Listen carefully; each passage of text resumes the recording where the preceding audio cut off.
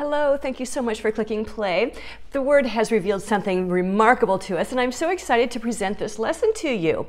Well, as you know, we teach that there are three raptures: the pre-trib rapture of the bride, the mid-trib rapture of the church, and the end of the age rapture of the wheat into the barn, and that's a sideways rapture. And the Word just proves this over and over and over again. And I never get tired of showing you this pattern out of the Scripture, because we can keep our eyes on Jesus and we see Him fulfilling this pattern over and over, especially in the Gospels. So this is the time to be studying the Gospels, bride.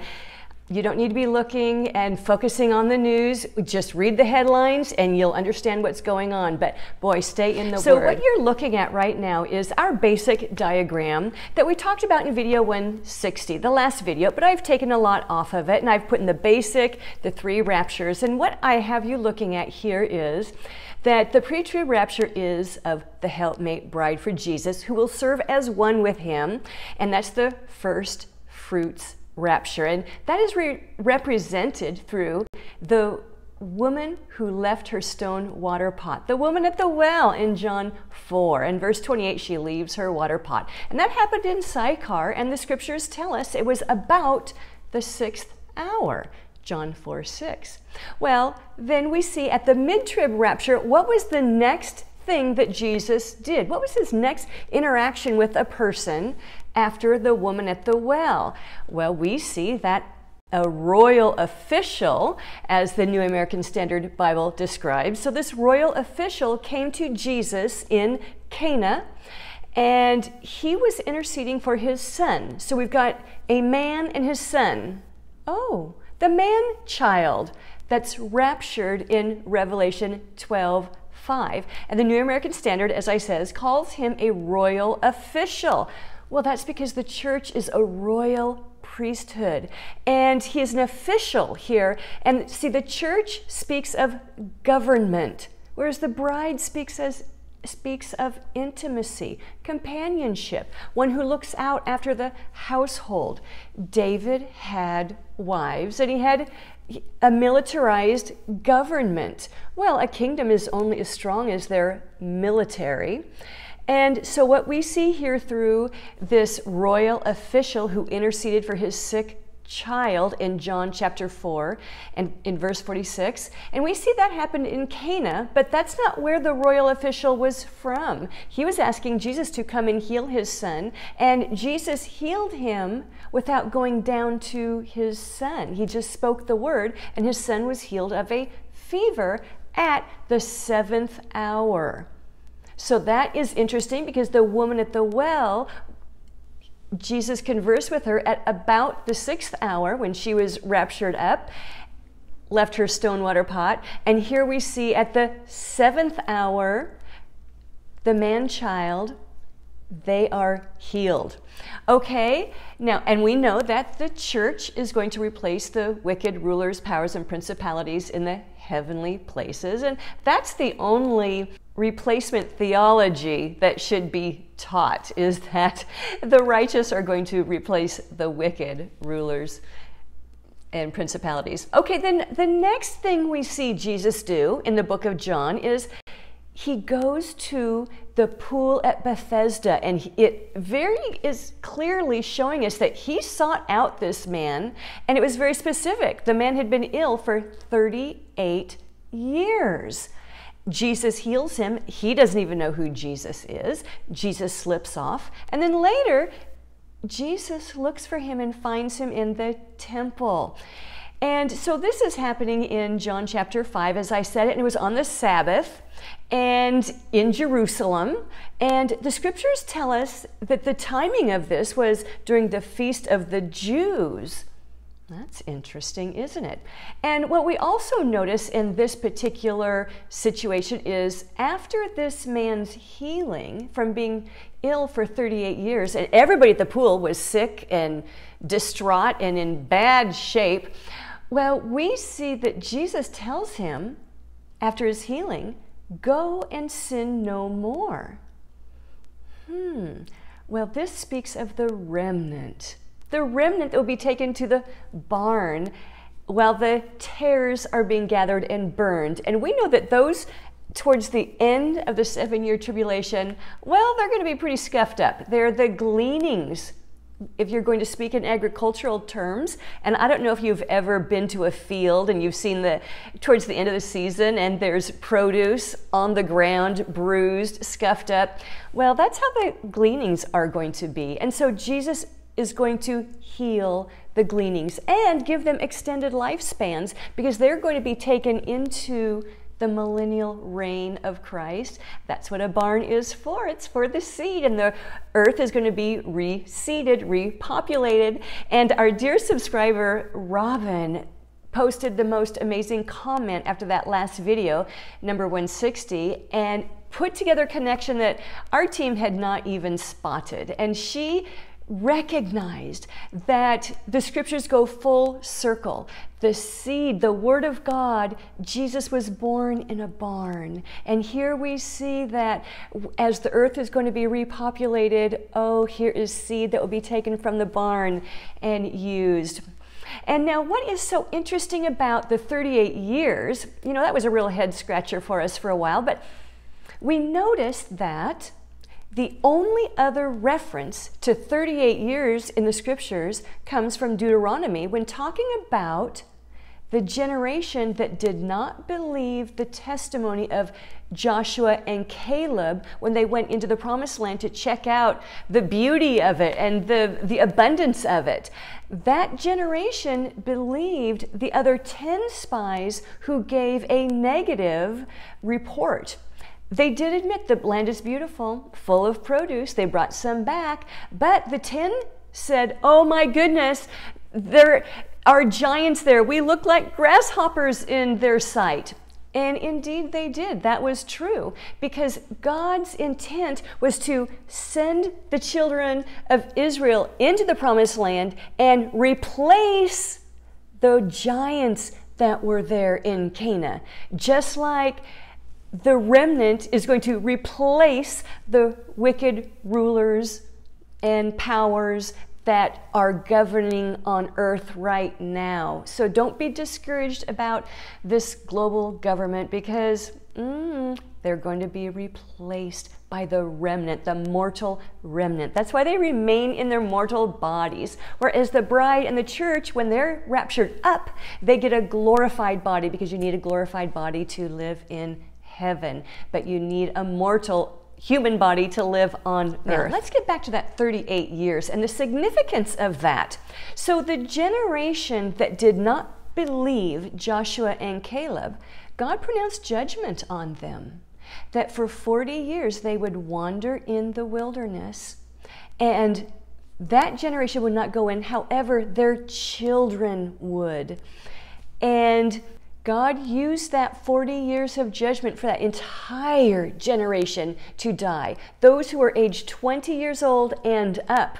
So if they were 19 years old, it was like, whew, I made it. I'm going in. So do you realize that when the nation of Israel went into Canaan and actually entered the promised land, there was nobody over the age of 59 except for Joshua and Caleb. Isn't that interesting? Can you imagine living in a world where nobody is 60, age 60 on up?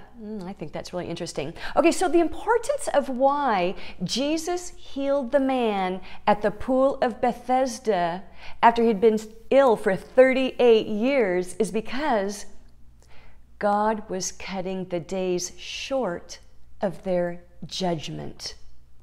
That is what that's teaching us. God did not allow the man to remain in judgment for the full 40 years, or he would have died, because he was following the type and shadow of the remnant in the wilderness. So that is another reason why God will cut the days short. The days he's cutting short are the days of judgment for the nation of Israel. That's why he's going to snatch them and put them in the barn. So Jesus tells this man at the pool of Bethesda, go and sin no more.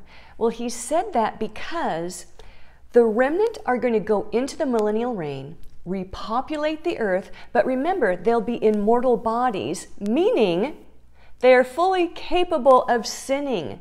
The curse is not yet done away with. The curse will still be on the earth, meaning in the flesh, for that 1,000-year reign. Now, of course, the glorified, raptured bride and church and those who died during the millennial reign will not be able to sin anymore once they step into their eternal body. But those who are living on the earth, they will have the opportunity to sin. So Jesus was telling the remnant, you know, all that you went through for that 7-year tribulation, and especially the time of Jacob's trouble. He's telling them, don't sin anymore, or something worse than that is going to happen to you.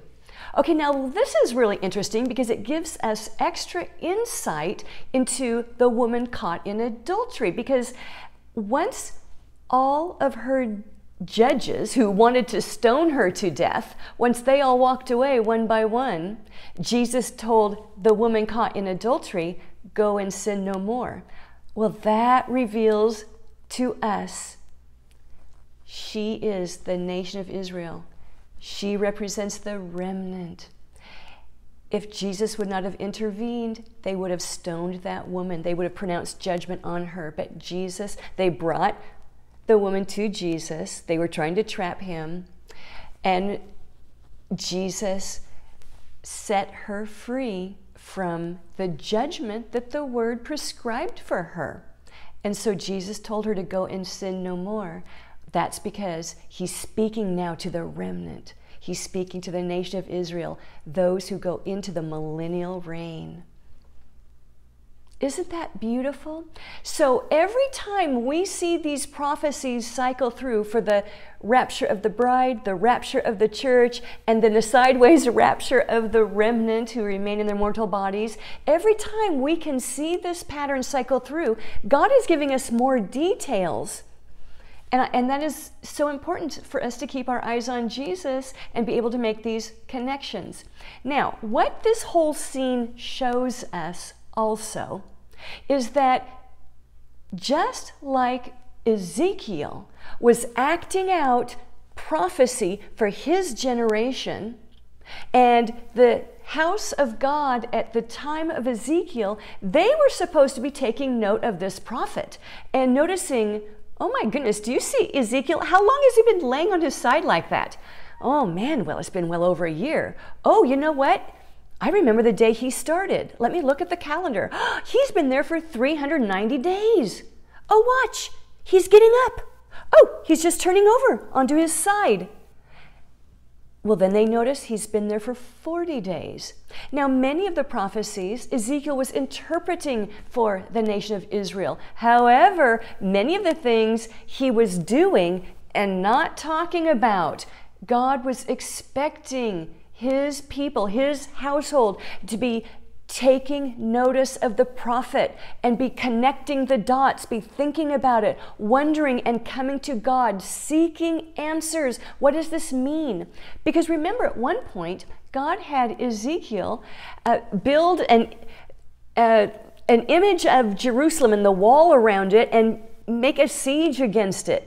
And Ezekiel was instructed to take a jar and fill it with this particular grain, and he could only eat so much a day, and take another jar, fill it with water. He could only have so much a day. So God's people were supposed to be taking notice of all this and interpreting Bible prophecy with the help of the Holy Spirit.